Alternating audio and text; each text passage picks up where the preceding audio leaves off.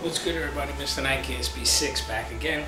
This is my second discussion video. This one is going to be based on where the prices have raised on Nike products, Nike SB sneakers, Jordan sneakers. I'm mainly going to go into the whole Nike SB situation because that's mainly what I collect. I'll mention some Jordans and stuff like that. We'll start off with the Jordans, being that it's going to be short and simple. 1988, Black Cement's released. I go with that sneaker because it's an iconic sneaker.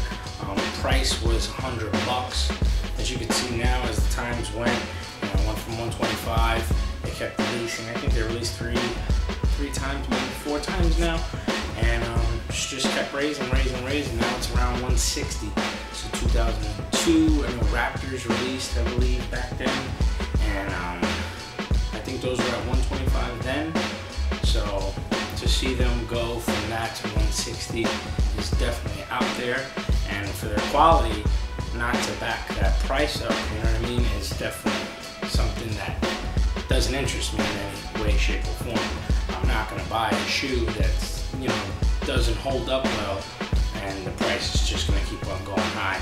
I really don't care if it's an iconic shoe. I don't care if all of you like it. None of that makes a difference to me, even if it has memories for me as a child, as a child growing up, getting the shoes. The Red 4s that are coming out is pretty hard for me to pass on, but chances are I am going to pass on it just because I know that, it's not worth the money that I'm going to spend. Enough babbling on with that. That's the Jordan prices.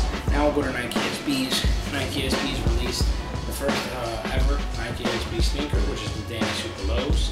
These retailed for $65. We're going to go to a Wheat High, which released for $75. So they go to your Dunk Low and your Dunk High 2002.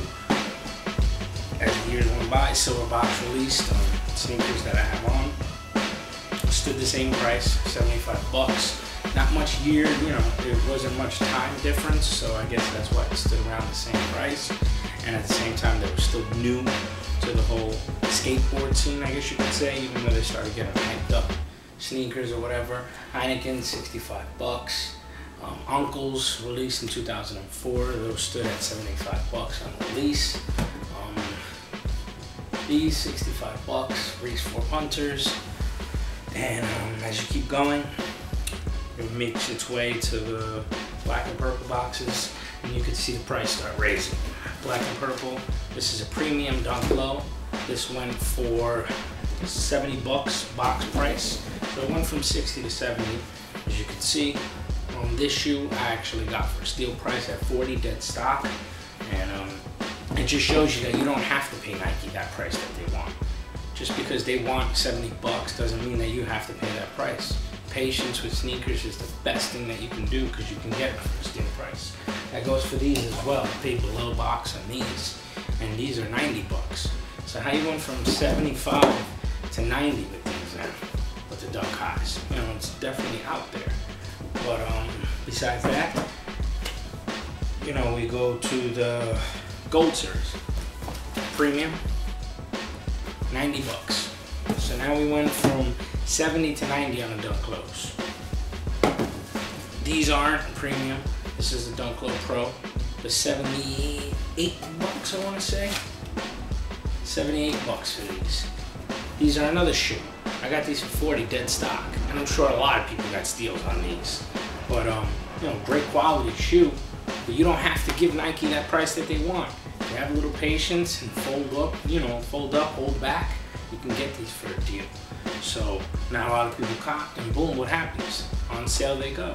So 78, price kept raising. We work our way to the J-Packs, which is a Dunk Low Pro. Now they're at $83, blue box series. So now it went from 78 to 83. Price keeps raising. Kids keep paying, so why not raise the price? You have Dunk Low Premium. Why not? Let's keep raising the price. $98. Now, the shoe is great. I love the shoe. I love the little details on the shoe, with the tag and the shrimp in the corner. But, to go from, I thought 83 was fine, to be honest with you. and you know, you can see the price keep raising. Now we go to the new box series, which is this, the cardboard in a box. I personally feel like maybe they upped the price because of this little bag to $125. So Nike, if this is the reason why the price is $125 here, you can have the bag. I really don't need it. The sneakers are fine. Give me back some of that money. I mean, $125, I think that's just ridiculous. I'll stick with $98 for that. You know what I mean? I mean, 65 to go from 65 to 125. Now what are we doing? We're doing Jordan prices on a skate shoe. Just the only thing is, I cop it because towards the end it's retail. Towards the end, I'm a collector, and most of all, I know the shoe will hold up. I'm grateful enough to have the money to be able to buy these sneakers, to fulfill the passion that I have and the addiction that I have, and be able to cop these sneakers. But some of you ain't. You know, some of you don't have a good job, or some of you, you know, hustling to get a couple of dollars to be able to buy a sneaker. Some of you share the same passion as me, but you don't have enough money to buy it. You know what I mean? And there's shoes out there that I really don't even have enough money to buy. I would like to, but I gotta hold off on some of them, you know. But this is just a shoe that shouldn't go for $125. It makes no sense. Let's go to these premies that just recently dropped. When these came out, I didn't get them when they came out on release day. My boy hooked me up maybe 2 weeks afterwards for retail. This shoe, if I wouldn't have been able to get for retail, I would not have copped. Any new release that comes out that I can't get for box price won't be mine, and it won't be in my collection. Older shoes is different. Older shoes, sometimes I guess you have no choice.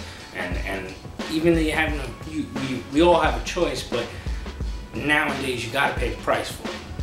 But I'll tell you one thing, I make sure that I get the best possible deal that I can get, and I search and I be patient and I get them eventually, but I get them at the best possible deal because I won't get overpriced. But what's your thoughts? How do you feel about it? Would you pay this much for a skate shoe? Do you think it's getting overpriced now? Do you think they're gonna just keep going higher? Just give me some feedback, let me know. I wanna know your input, I wanna know your thoughts about this situation.